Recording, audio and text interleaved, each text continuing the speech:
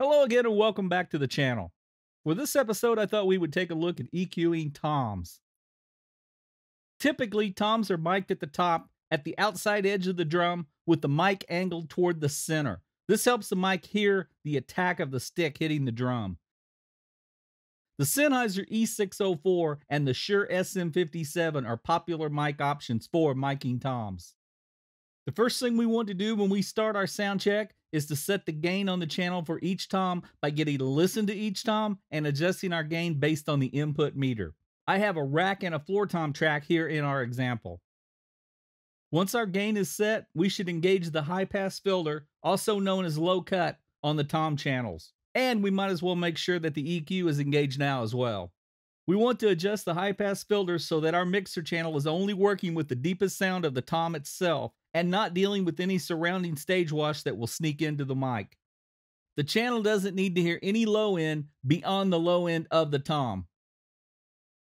A simple way to set this is to bring the low cut control up until you hear it start to negatively impact the low end of the drum.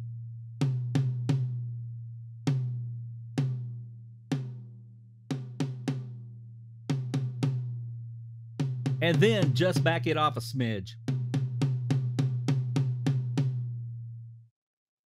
Small, higher pitched toms will have a higher high pass filter setting than deeper, lower tune drums.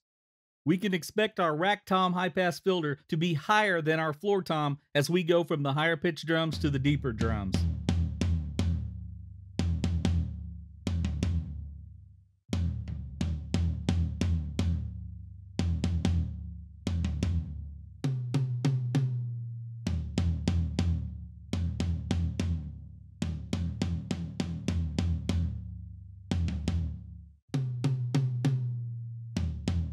As we get to this point, we need to start thinking about our EQ concept and exactly what we're trying to achieve with our drum EQ. How aggressive do we need and want to be? What does the music call for? What are the drums naturally giving us? For a jazz mix, setting the gain and applying the high pass filter might be about all we need to do. But then for metal, we're probably going to be much more aggressive. And for everything else, it'll fall mostly somewhere in between. So let's get back to our drums. For this tutorial, I'm going to leave the default Q in place. The Q is the width of the filter point. When you're comfortable with EQing toms, you can experiment with the Q later, but the default setting is a good starting point for our purposes here. In general, a wide Q is more musical for sound shaping, while a narrow Q is more surgical for fixing specific problems or notching feedback. As part of our EQ setup, I'm going to change the low end to a low shelving EQ for this example, as shown here. With that housekeeping out of the way, we can start our drum EQ. As always, we should look to cut first. Typically, for a drum in a modern mix, we're going to want to cut something in the mid to low mid region. We can start around 300 Hz to 400 Hz, make a cut, and then sweep left or right to see what works sonically.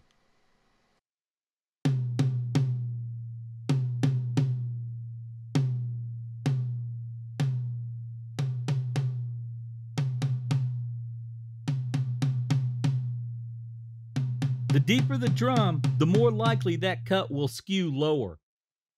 Listen closely as you make your changes.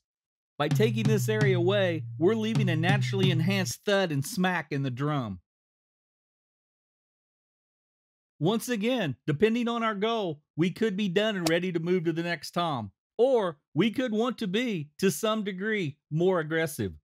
So let's add some bottom. We know the dominant low end of our drum is going to be between our high pass filter point and our low mid cut. We can boost a few dB in that area and move that point left and right within that window to find something we like.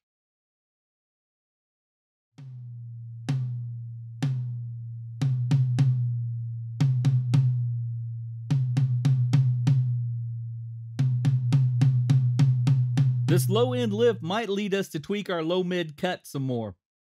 Always use your ears as you make changes. As we hear and compare our floor tom, we'll take the same EQ approach with our floor tom.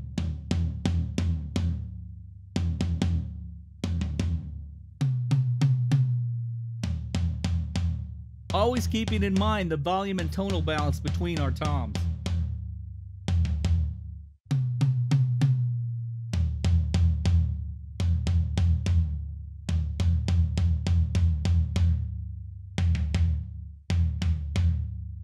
If we want to get more aggressive with the attack on the drum, we can erase the high-mid area and sweep left and right and find the area we like there.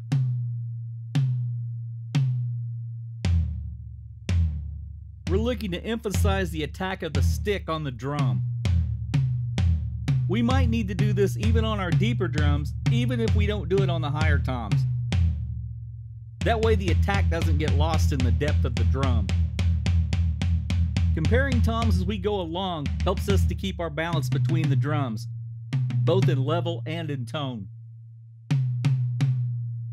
And we can backtrack and tweak our settings more to help with that if we need to. If you still want to be more aggressive, we can add some high end. Set the filter point somewhere above our high-mid attack range, in the 6K range, and sweep it a bit to the left and right to find the point we like.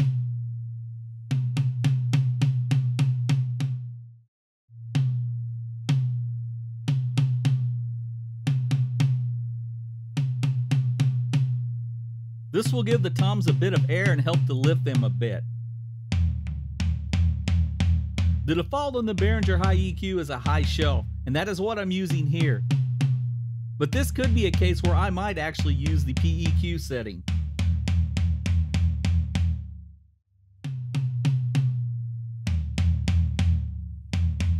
So let's listen to what we've done and take the EQ in and out for comparison.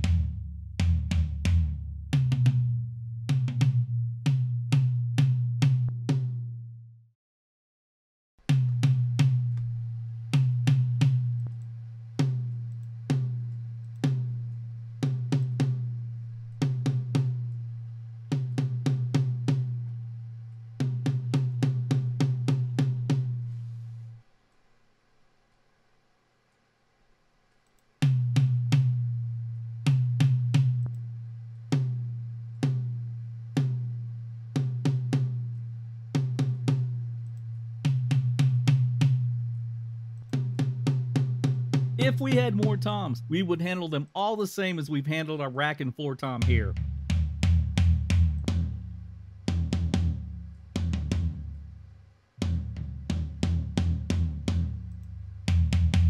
Once you have the EQ dialed in on your toms, you can begin to add something like reverb.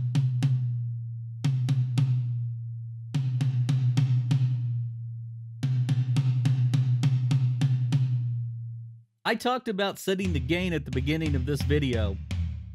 For more information about setting the gain on the Behringer X32 and the Midas M32, I'll leave a link above. I'll leave another link after that specifically for the XR18 and gain staging on that platform. I'll follow those with the link to my drum mixing playlist where there are videos for the kick, the snare, and reverb. If you like information like this, please like and subscribe to the channel, click the bell for notifications, click the affiliate links in the text below to help support the channel, check out the other videos, and I will see you next time.